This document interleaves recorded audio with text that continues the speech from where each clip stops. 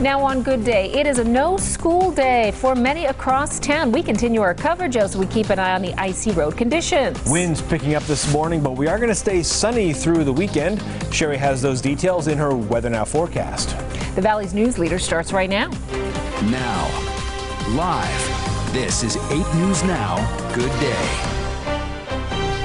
And a good Friday morning to you. Thank you for waking up with us. I'm Kirsten Joyce. I'm John Langler. We're going to continue our coverage this morning of the snow and the ice conditions across the valley. Clark County School District closed. Private schools across the valley also closed today. Here are the school closings, some of them. Somerset Academy, Mountain View Christian, Faith Lutheran, CSN classes canceled that begin before 10 a.m. Here's another look at some schools as well that are closed because of the snow and icy weather conditions that we are expecting today across town. Bishop Gorman also canceled today. As for those delayed, Nevada State College classes are delayed until 10 a.m. UNLV will have a delayed start time of 10 a.m. And Governor Steve Sisolak has ordered a delay for government offices for the state. They will open at 10 a.m. You can check our website, which is lasvegasnow.com, for all the closures and delays. For anyone still looking for somewhere to take your kids for the day, the city of Las Vegas has 3 community centers. There is the East Las Vegas Community Center, Mirabelli, and Veterans Memorial.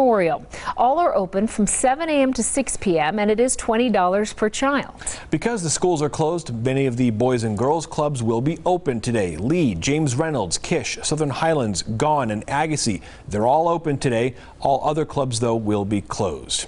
So our weather coverage continues. We have Nate and Sherry and Hector all looking at the conditions around the valley. We're going to start with Sherry. Sherry, are we going to see any more winter snow today? I think we've seen the tail end of this system, and it is moving away, Nate. Yes, let's move right over to the weather wall so you can see that skies are really starting to clear out, and some changes that have developed in the overnight hours, and that is in the form of some drying northerly winds. Now, that's good news for our icy roads that we were expecting, because that's helping to dry out the air. And it's also helping to dry out the roads. The air has really changed a lot. Moisture content has really been escaping, and we've been seeing very drying conditions with the help of 15 to 20 to 25 mile an hour winds overnight. It's also keeping temperatures from dropping to freezing. Most valley neighborhoods are hovering just a couple of 3 degrees above freezing. Couple are close and right in there. Green Valley at 32, Nellis is at 34, Summerlin, you're right at 34 degrees. Aliante at 36. So areas where we've had very heavy snowfall in the last 24 to 36 hours, we're looking at, well, you still got quite a bit of snow on the ground. A lot of it's been played in and removed, but there are other icy spots where there was a lot of moisture left over. But this will help through the day to get those drying northerly winds. We saw some residual snow showers in the afternoon and evening that moved all the way down to Primm, and now that's kind of scooted off into Arizona. So we'll have some icy start in some patchy areas, then breezy, cool conditions through the day. My goodness, keep the jacket around. We'll only make it into the upper 40s, but we'll have some nice sunshine. 5:32, let's get to those problem spots. Kind of foggy out there.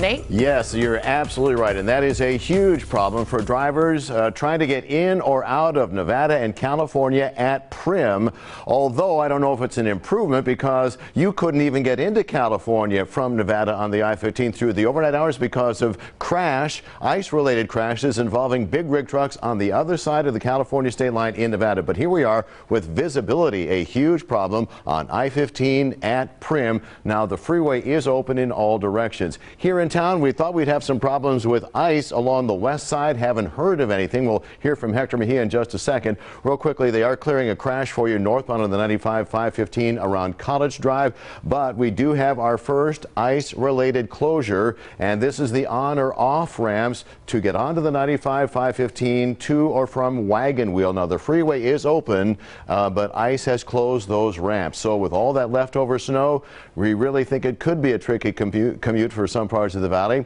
Hector is up in the northwest there at the 215 and Summerlin Parkway. Hector? Hey there, Nate, and we are also finding some black ice, some sheets of that ice here at this off-ramp. We are just at the 215 southbound by Summerlin Parkway, where, as you can see in the middle of your screen, that glazed over green-colored, or now red-colored, dark spot you see there, that is actually ice. And as you mentioned, down in Henderson, ice also closed the on and off ramps between Wagon Wheel and the 95-515. So it is and could create a tricky commute for drivers this morning. And yesterday, conditions were so bad along the I-15 that they shut down the highway over down to Primm and Baker. California Highway Patrol also worked an injury wreck involving semi-trucks on the I-15, and leftover snow this morning could create some problems. We're actually already seeing those problems already this morning. So if you find yourself in a slick commute this morning, it boils down to just staying calm and taking it slow. AAA recommends increasing your following distance to about 5 to 6 seconds. And if you encounter black ice, don't overreact or slam on the brakes. And remember that it takes longer for you to slow down in icy roads. And back out here live up here in Summerlin, it's quite windy. So remember, it's, even though we don't have any snow, it's still windy, and dress for this cold weather. Anyway, we'll stay on top of the road conditions throughout the valley. We'll have another update ahead in half an hour. Reporting live, Hector Mejia, 8 News Now. All right, Hector, go and get warm, would you please? 5:35 right now. So many flights coming in and out of McCarran are now running on time after the snow and the madness yesterday at McCarran, but there are some flights canceled, many of them in fact. Please, before you head to McCarran this morning, check with your airline on your flight status. And keep it here on Channel 8 as we continue our coverage with the icy conditions. Sherry and Nate will have more weather and traffic updates throughout the hour. You can also go to our website, LasVegasNow.com, to check on school closures.